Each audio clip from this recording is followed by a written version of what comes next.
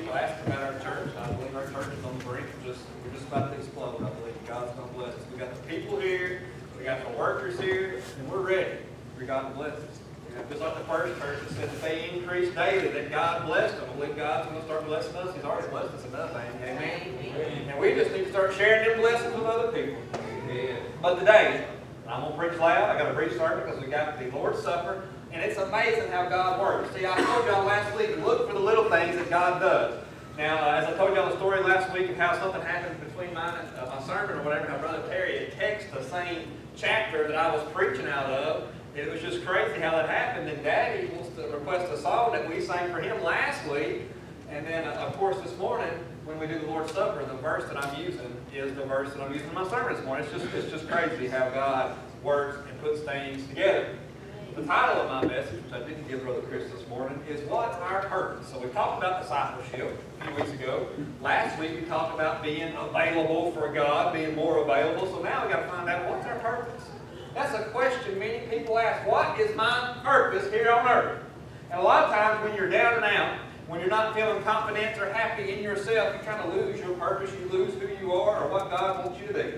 But the first question that you must ask, what is my purpose? You must ask, am I saved? That's the main question you need to ask yourself. Am I saved? Have I been saved by Jesus Christ? Amen. And that's the main question. That's the most important question you can ever ask yourself. And that's the most important question you can ask somebody else. Are you saved? I remember when I was at Elm Farm, I just started there, and they had this irrigation system put in. And that guy, I had no clue what I was doing. They made me the maintenance man. I had no idea like any of this stuff going on. I was 20 years old. And I jumped in the vehicle with this guy, and he was driving me around the parking lot to look at the irrigation system and stuff and kind of tell me about it. He just come out and asked me, he said, "Are you saved, son?" I said, "Yes, sir, I'm saved. I got saved at 9 years old." But it's amazing how somebody just asks you that question. You feel the Holy Spirit when they ask. And sometimes just asking that question, do you know Jesus Christ as your Lord and Savior?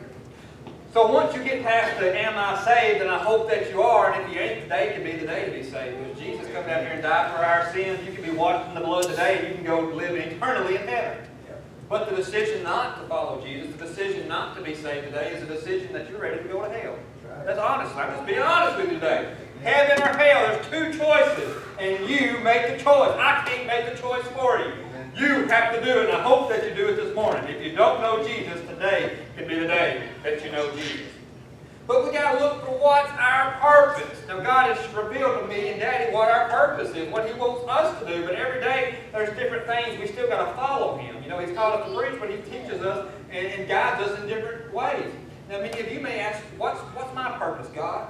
A lot of people have low self-esteem. They don't have confidence in themselves. And see, when you're a Christian, you should be fully confident. You should be fully happy because Jesus lives within you. So you've got to get rid of your size, your age, your look. Don't worry about none of that. Don't worry about what people think about you. When we read in Psalms 139 this morning, the psalmist David was talking about having value in yourself. And God, before you even, your mother even knew you was in her womb, that He loves you. He loves all of us. So we have purpose and we have worth. God loves you.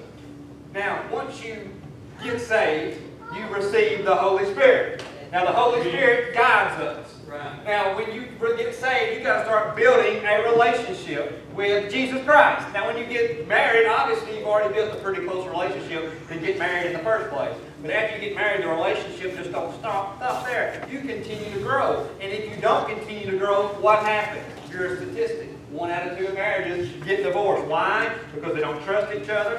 Something happens. They're pushing other things before their spouse, and they don't have a relationship. A Christian is the same way. When you get saved, if you don't start building a relationship with Jesus, you're not going to advance in your life, in your walk, or anything. Now, you don't have to be saved to be successful in life. You can be saved and not live for Jesus and still have money and still have good things happen to you. What I'm saying is you're not going to please God by not living for Him. You're probably going to be very miserable. A lot of people, we look at their success based on their job title, where they're at in life, the car that they drive, the house that they live in. But let me tell you right now, none of those things bring true happiness. None of those things fill the empty void. So if you're a Christian and you may have all those things, you can keep chasing after bigger and better, but until you start building a relationship with God, you're not going to be truly happy. You're not going to have that empty void that's within you filled. And only God can fill that void when you start building the relationship. And you build the relationship? We got to a good start already. We're here at church. We're already singing and praising. We already ate some good food earlier. We already come to Sunday school. You put church first. You put God first. You make sure that you dedicate your time in your life. You come to church. Because without church, there is going to be that emptiness. You're missing out on fellowship. Jesus died for the church. It's important to be in church. I've heard many people say they will try to justify them not coming to church by saying, well, where two are gathered, Jesus is in the midst. Where two are gathered in His name. There's a lot of times we're gathered in places. You think Jesus is in the midst at the bar? When you're not gathered in His name, so you can be gathered anywhere, but we need to be gathered in His church. Amen. I've seen people, you can get saved anywhere. You can get saved at Walmart. You can get saved at restaurants. But you know what? I've never seen people get saved at Walmart or restaurants. But I've seen people get saved right here at the altar.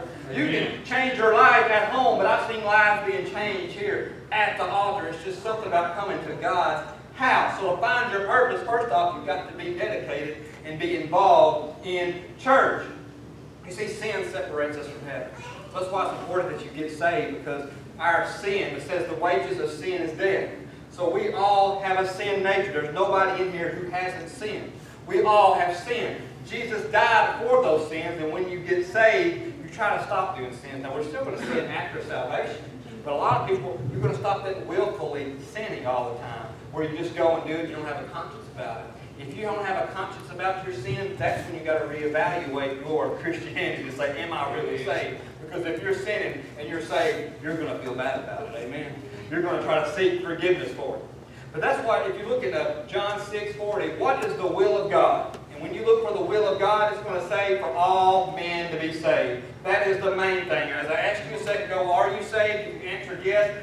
You've already fulfilled part of God's will. He wants everybody who's ever lived, no matter what you've done, no matter where you've been, no matter what sin you committed, no matter what situation you're at in now, He wants you to be saved. That's the main thing. So what's the main thing for Christians to do once we get saved? To carry out God's will, it's our job to go out into the world. What does it say? Jesus tells His disciples, go out and baptize in My name to all the nations. So it's our job as Christians to spread the Word of God. And if we ain't doing that, then we ain't fulfilling the purpose that God has for us. We ain't doing what He has asked us to do if we're not spreading the Word. What's the use of a Christian that don't go to church? Answer that question. Is there? What's the use of a Christian that's not going out and witnessing and testifying and praising God? He called us for a purpose. He's called us for a reason. When you get saved, you have a job, and that's to go out and spread Jesus' name. You don't have to be a preacher. He says we all are supposed to go out and preach and teach and tell about Jesus. That's our job. That's what we got to do. So the first will of God is for all men to be saved. But that still don't answer the question, Brother Zach, to what is my purpose? Well, we're going to try to get to that. I can't answer that to you, but I hopefully can give you some steps to try to find that in your life. If you turn to Romans 12, 1, 2, and 3, and that's part of our Lord's Supper verses that we use. It says, I beseech you therefore, brethren, by the mercies of God, that ye present your bodies a living sacrifice, holy, acceptable unto God, which is your reasonable service. So what does that word therefore mean? The word therefore, when it says right here, I beseech you therefore, Paul's talking about before Romans 1 through 11. So we're in Romans 12, he's kind of talking about the things that's happened before. He's talking about the sins and stuff. Now he's talking about right now that we got to sacrifice our bodies, a living sacrifice. Well, our bodies are sinful bodies, ain't they, Brother Bill? They are sinful bodies. That's why when you die, the spirit goes to heaven, the body goes in the grave. And one day when He comes back, both of us are going to meet in the air and we're going to be perfect. Yeah. That's it right there. It said no graves are going to bust out. And we were talking about this morning, making a joke, when Brother Terry's talking, there's going to be somebody who thinks that they're saved standing by the graveyard. It said the dead in Christ shall rise first, and then we will be met with Him in the twinkling of an eye. There's going to be a lot of people, they're going to see the graves bust open, they're going to be like, all right, Jesus, I'm ready. Well, wait a minute, why didn't I go to heaven? Well, you know what? Because you never was saved in the first place. That's why you got to make sure, you got to know for sure. You can't be 99.9% sure, because if you're 99.9% sure of your salvation, you're most likely 100% lost. You've got to know 110% that you are saved today. You don't want to take no chances when death comes knocking at your door. You don't want to take a chance when Jesus comes back. So we're going to meet Him one or two ways. We're either going to meet Him in the air before we die, or we're going to go to the grave and we're going to meet Him. So you're going to meet Jesus one way or the other. So make sure that you're saved and that you're living for Him. It's a simple formula. And why is it so hard for us Christians to live for God? Why is it so hard to come 4 hours a week to church? Why is it so hard to come over here and do these extra events? Why is it so hard to get up at 8 o'clock and make it over here to a breakfast at 9 when Monday morning we're going to make it to work at 8? You thought about that? We up already ready at 6:30, getting ready, putting on our makeup, fixing our hair, getting in the shower, getting our kids to preschool, and we can barely make it to church on Sunday school? Well, Brother Zach, it's just too much going on. There's not too much going on Monday, Tuesday, Wednesday, Thursday, and Friday. When you get to school and you get to work, we got to put God first. We got to get right. We got to sacrifice to God. It says present your body to God. So what does that mean? When you sacrifice your body to God, it's saying He's going to use your body as a channel to which His righteousness of God is manifested. So He uses us to do His work. You are a vessel. We're a vessel for God. But a lot of people as Christians, they're being a vessel for Satan. They're doing his work. They're doing Satan's work. We have got to be a sacrifice of God. We got to get out of the way. The Bible says that we must decrease so what? He can what? Increase. Amen. We must decrease. He must increase. Brother Terry said it. I love his testimony, and it stuck with me for many years. Right when he was being called, coming in to be a deacon, he said, I need more of Jesus, and I need a whole lot less of me. Amen. That's what we got to have, that mindset. I need more of you, Jesus. I need less of me. Jesus, I'm dedicating my body as a sacrifice to you, and when you do, it's holy, it's acceptable unto God. Look at verse 2. It says, and be not conformed to this world, but be ye transformed by the renewing of your mind, that ye may prove what is good and acceptable and perfect will of God. Be not conformed to the world.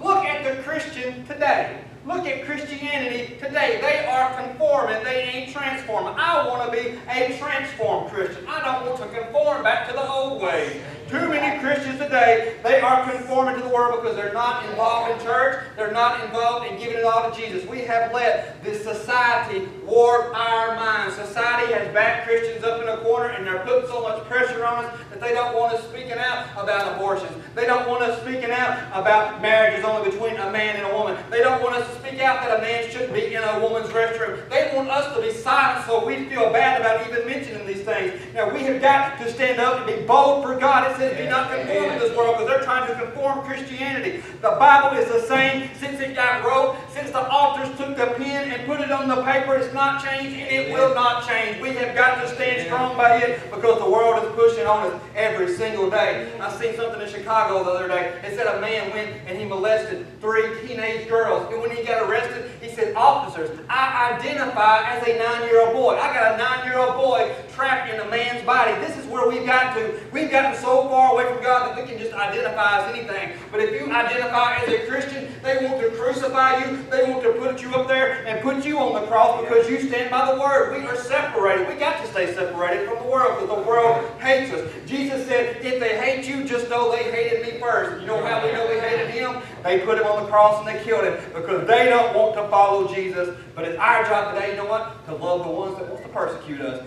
Jesus said, don't just love your neighbor. Don't just love your brothers and your sisters, but love your enemies. So today, the world has made an enemy to Christianity. But you know what? We still got to love them. But in our love, you got to stand bold, and you got to stand on what the Bible teaches. And there is no wavering in our faith. We stand strong on this.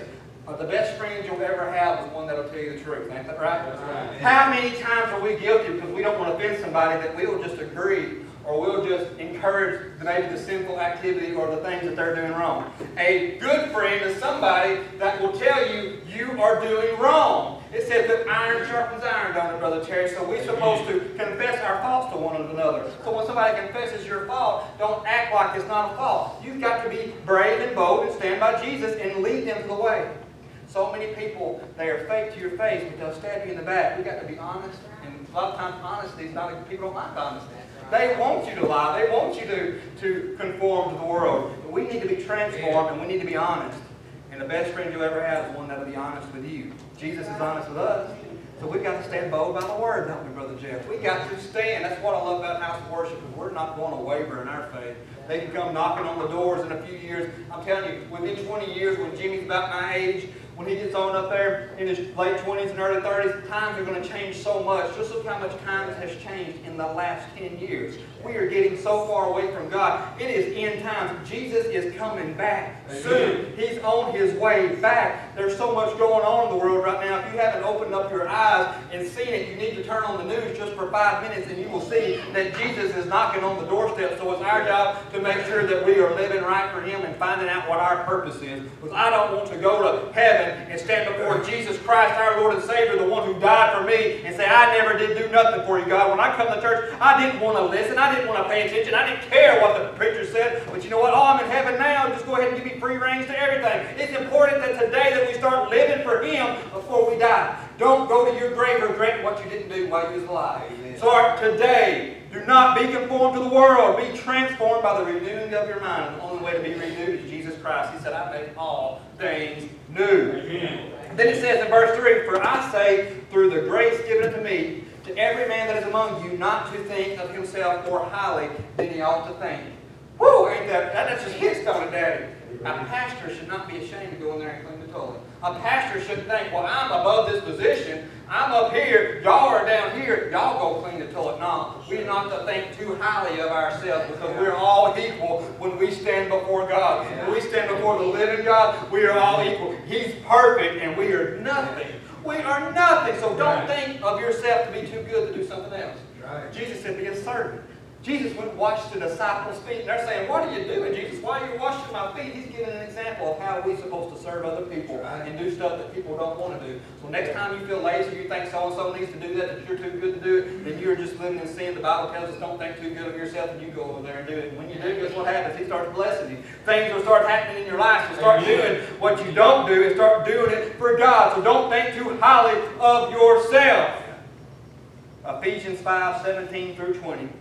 It says, Wherefore be ye not unwise, but understanding what the will of the Lord is. So we can understand what God's will is for us. But we don't need to be unwise. We got to be focused on the Word of God. If you're not in the Word of God reading it, how can you ever know what God wants you to do? How can you ever know how to live? How can you know how to get through situations and get through storms? You're going to take it from me, just a 29-year-old man. Get in the Word yourself and you will find out for yourself what God wants you to do. He will speak to you. He will tell you how to go and how to be. And you will find out what God's will is for you when you start living for Him. And it says, Be not drunk with wine, wherein is excess, but be filled with the Spirit. He's saying stay away from the drinking, but you know what? Be filled with the Spirit. I think he uses that example there because he knows when you drink that you're in a different state of mind. And that he gives an example here, be in excess with the Spirit, because the Spirit can give you a different set of mind. It can uplift. You've never felt nothing like it when you get filled up with the Spirit, when you let the Spirit guide and control you. What does it say, be filled with the Spirit? What does that mean to be filled with the Spirit? Well, when you get saved, you receive the Spirit, but there's many Christians walking around today, they're on E, they ain't full. Their gas tank is on empty. If you don't come to church, if you don't dedicate time to God, if you don't pray, if you're not living for Him, you are not being filled with the Spirit. So today, you've got to look at yourself. Paul said, examine your heart. See what you're doing wrong. See, we've got to be humble and we've got to be honest with ourselves. Just the way we look at somebody else and judge their life, we've got to look at our own life that way. We're so easy to pick out somebody else's fault, but we're so easy not to look at our own faults. We've got to look at ourselves. We've got to look within. God, tell me where I'm going wrong. Reveal it to me, Lord, so I can be filled with the Spirit. When you're filled with the Spirit, you're not ashamed to stand up here and sing. You're not ashamed to raise your hand up there. Somebody, well, what's the brother over there doing? Raising up his hand. This is a Baptist church. This is God's church. Amen. We just got Baptist on the sign out there. We should not be ashamed to praise and to sing and to worship our Lord and Savior. Because one day we're going to do it in heaven. So why are we ashamed down here? We don't need to be ashamed. We need to get back on fire for God and be filled with the Spirit. So how do you be filled with the Spirit? Verse 19 will tell us. It says, speaking to yourself in psalms and hymns and spiritual songs, singing and making melody in your heart to the Lord. Amen. Amen. When you start singing to God, when you start singing them hymns to God, when you start singing them spiritual songs to God, when you make a melody in your heart during the week, if you're listening to the rap songs, if you're listening to them old country songs, if you're listening to all this stuff talking about drinking, talking about sex, talking about partying, all this stuff, you're going to be filled with the Spirit? No, you're not. Start listening to music that relates and honors God. Start listening to stuff that lifts you up and honors the good Lord. Everything that we do should bring honor to our Heavenly Father. Everything that we do. And when you start going down the list of things that we need to get rid of, start clearing it out of your life. Everything that we do. It says if you want to be filled with the Spirit, start singing hymns and be singing praises. And when you do that, it says in verse 20, give thanks always for all things unto God and the Father in the name of our Lord Jesus Christ. It's saying give thanks in everything. Now when you read the Bible, it says that it rains on the just and the unjust. So the just is the Christians, the unjust is the lost. So it's saying it's going to rain. Now what does it mean when you say it's going to rain? Things are going to happen in your life whether you're saved or not. Sicknesses are going to happen in your life whether you are saved or not. Things are going to happen. So God says give thanks in all things. So a Christian, when it starts coming to storm, when the tornado starts coming, see sometimes when everything's going good, we can't see too clearly. You're going to have to get my analogy here. When the storm comes, the rain comes down, usually when you're driving you can't see good. But see, in a Christian life, when the storm comes and the rain comes, that's when you start seeing a little bit better because God has humbled you a little bit, and now you're seeking Him more than you was back when everything's going good. So if everything's going good right now, let me tell you, storms can come, and they will go. But always be prepared, always be ready. A Christian that's not ready for the storm coming in their life is going to be subject to being blown over in that storm. But a Christian that is prepared, a Christian that is filled with the Holy Spirit, a Christian that is singing melodies and singing spiritual songs in their heart, when the storm comes, you're going to withstand the storm. It's going to make you better. It's going to make you stronger when you get out of it. So give thanks to God and everything. Right now, somebody, you're dealing with some health issues. Give thanks to Jesus. It's hard to thank Jesus when my back hurts. It's hard to thank Jesus when I got my arm wrapped up. It's hard to thank Jesus when my finances and my $400 electric bill just come in. It's hard to thank Jesus for that. God says give thanks in all things. You know why? Because this is a temporary home. My home's up in heaven. My address ain't 377 Red Oak Circle. My address is heaven. Them streets ago, that clear street, that beautiful street, that mansion that He's got me ready for. That's what I'm giving thanks for. We got to be prepared and we got to be ready. Give thanks to God for all things. Be filled with the Spirit and be ready and be prepared. Amen. God is good, ain't He? Oh, God is good, ain't He? Amen. We need to be in prayer all the time. Prayer. Prayer. When you build that relationship with God, you're going to be praying more than you've ever prayed. You're going to be talking to Him and having conversations with Him. When you say it's a one-sided conversation, it ain't a one-sided conversation. I'm telling you, when you truly pray to God, as you pray, you feel Him there.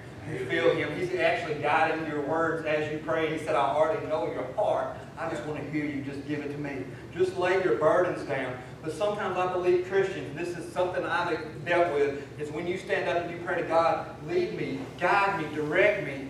He's going to do it. But sometimes people are scared to do that because they know that He's going to do it. They know that they're going to have to start cutting the fat out of their life. They're going to have to start cutting the bad things out of their life. Because when you say a prayer to God, God, please do this in my life, He's going to do it. But you better be ready to do it. You better not back out on what you told Him to do. You know why? Because that's when a big storm is going to come in your life. That's when something really is going to knock you down. Because when you tell God, I want to be filled with the Spirit. God, I want to just give everything to you. See, it says the Holy Spirit controls us. We need to let it give control and let us take less control. We need to let the Spirit guide and direct us. It's a GPS, and it pushes us, and it teaches us, and it comforts us.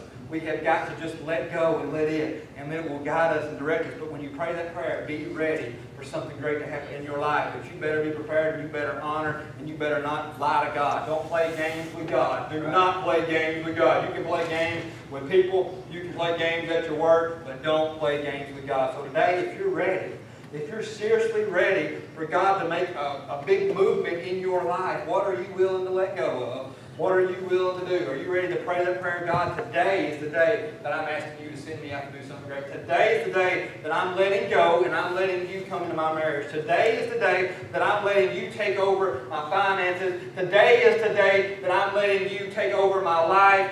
Wherever you say go, I will go. That's a scary prayer to pray. Many Christians ain't brave enough to pray because they know that when they pray it, they're not going to do it. So if you're not going to do it, don't even pray. I'm not, don't even do it. But God, if you're a Christian, you need to be honoring God and you need to let go and let God. Tonight when we have the testimony night. Brother Mark's going to do it. Leave Miss Sheila and Miss Jackie. Next week, we've got some other people lined up. We're going to keep doing it. Amen. Are you ashamed of God is my question. Right. If you're not ashamed, well, don't be afraid to get up here then. Amen. Right. That's not me putting it on you, but that's Bible. Right. That's Bible. If Jesus is here, Paul was here, the Apostle Paul, he would say you need to be up here telling your story. Tell them where you've been. We've got many people in here with different stories and different backgrounds. And the power of your testimony may bring somebody to Jesus. My sermons, I can preach it, preach it, preach it. Daddy can preach it, but it may be something that you say that brings somebody to Jesus. So don't miss out on an opportunity to giving someone else a blessing. Don't miss out on an opportunity to giving somebody else hope through your story. If you've been through it, if you've been lost and you've been saved, you've got a testimony. If you've been lost and been found, you've got a testimony. If you've been through things in your life, made mistakes in your life, and you're here today and you're living for God, you've got a testimony. But don't come up here. I've seen it many a time. People who still living in sin, they'll get up here and praise God, but they'll go back to the same sin. If you're living in sin, you've not made a testimony yet. You're back into the world. You've already conformed back to the world. So if you have been transformed with a renewing of your mind, and you're not living the old ways, but you're living the new way for Jesus Christ, you need to get up here and you need to give your testimony. Amen. And I hope that you do. Today, follow Jesus. You've got a purpose in this life, each and every one of you. You've got words. God doesn't care what color your skin is. God doesn't care if you're a man or a woman. God doesn't care what you look like, what your age is. He loves you, and He's got a purpose for you. He's got a will for you, but it's your job to find out. I can tell you. But you know what? Listen to other people. I have people come to me sometimes, Brother Zach, God told me to tell you this, and then I'm like, wait a minute, I've been thinking the same thing. And see, He kind of gives us hints and tips on what He wants us to do. But you've got to be living for Him. You've got to be praying to Him. You've got to be close to Him. Cut out the sin in your life and start living for Him. And when we do that as a church, when we come together as a church, we don't have enough seats in this church. When we have a person who don't want to do anything step up and want to start doing something, we will see a difference in the church. But as long as Christians are in the church who don't want to do anything, what do we do? Holding back what God has for us. We've all got to work together. It says that we make up the body of Christ. And the body of Christ don't need no dead weight added to it. We need to be in shape, we need to be prepared, and we need to be ready to run the race. Amen. He'll give us the endurance. He will give us the strength. He will give us the power, Brother Terry. But we got to be willing to follow Him wherever He calls us to go. I'm going to ask y'all to stand up today. If anybody's lost, I will come down here and I'll pray with you. That's what I'm here for. That's my main thing. Is I want somebody to be saved. If you're a kid right now, you need to be saved. Why are you putting it off? If you've never asked Jesus, Jesus, will you come into my heart? You're lost. Today can be the day that you get saved. Today, Brother Chris, you go ahead and start playing the music. Today can be the day that you can start finding the purpose in your life. But you've got to let go of some things. And you've got to let go and let God work in your life. Do it today. Don't put it off anymore. And let's see great things happen in House of Worship. God bless y'all.